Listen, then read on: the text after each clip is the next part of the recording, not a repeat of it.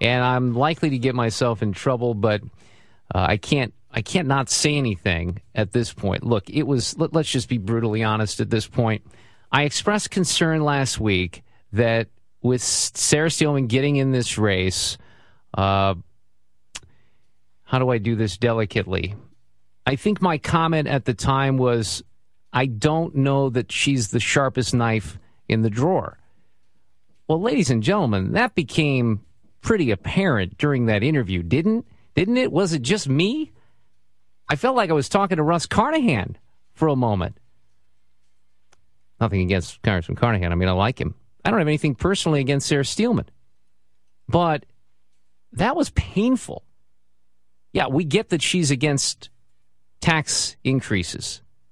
There was no substance whatsoever to anything that I asked her. Was there? Was I just missing out on something?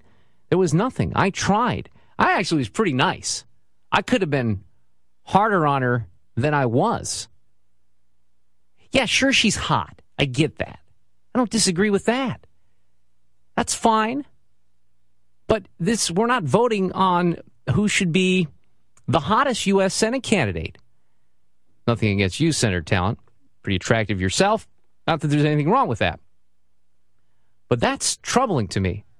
And what I said after the election, and I really mean it, is, and you have to be careful about this, the quality of your candidate matters.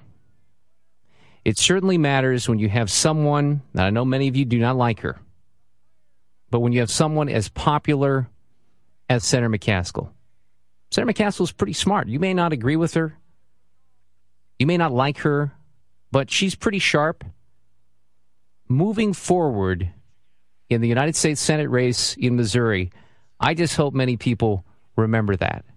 You have to have, I don't care if you're here in Missouri or if you're in Delaware or if you're in Nevada. You see a common thread here? The quality of the candidate matters, ladies and gentlemen. That's all I'll say for now.